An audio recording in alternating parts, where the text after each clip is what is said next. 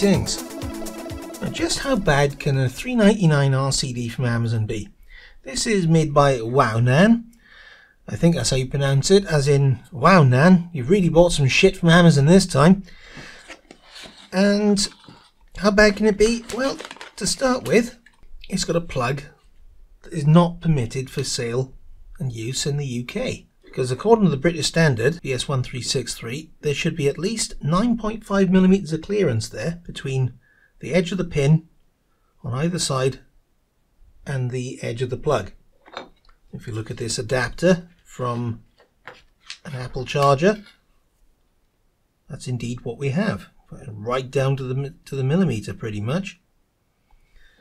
This is more like 3.5mm. So that doesn't comply, and the fact it hasn't got a fuse. For those overseas, you'd normally have a fuse like this in the plug, and the plug doesn't have one, and neither does the RCD itself. So this shouldn't even be on sale in the UK, but we'll persevere and we'll test it just to see if it actually does work as an RCD, and we'll crack the plug off, see what the cable's like, and crack it open and see what's inside. So to start with, I need to wire a cable in. That's the cable wired in, and as you can see, there's no cord grip on this. It's got to rely on the lid being closed down and happening to be the right size to clamp the cable. So in this case it is, but if you, well, just about, but there ought really to be strain relief on that, and not just some crappy little cover screws.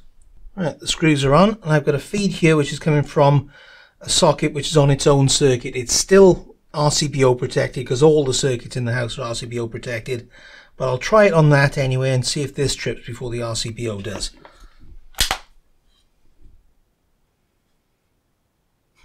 Didn't like that.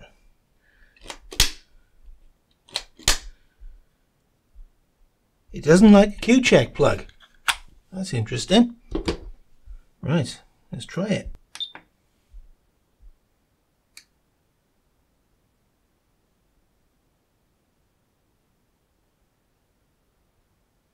Nine milliamps. So at least it does actually trip.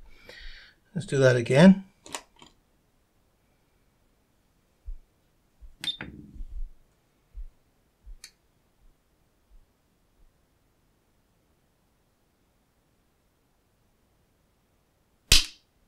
Yep, at least it's consistent, and at least it does actually trip. Let's take a look inside.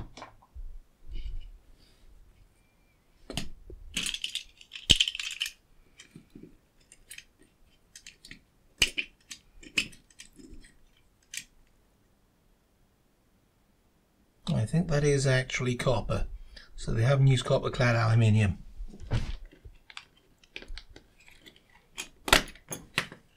There we go, that's coming out, some shape, and this is what's inside. Right, so the way this works with the mechanism, if I hold that spring in there,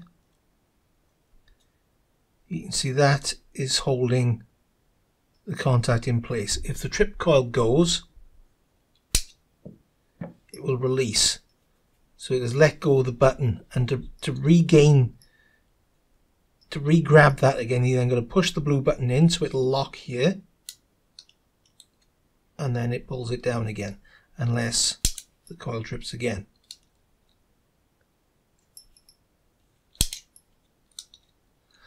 So that's the way that works. Here's a close-up of the board. And here's the schematic. I found a data sheet for that IC online, and they've pretty much followed the reference design to the letter, although they have got the line and neutral the wrong way round.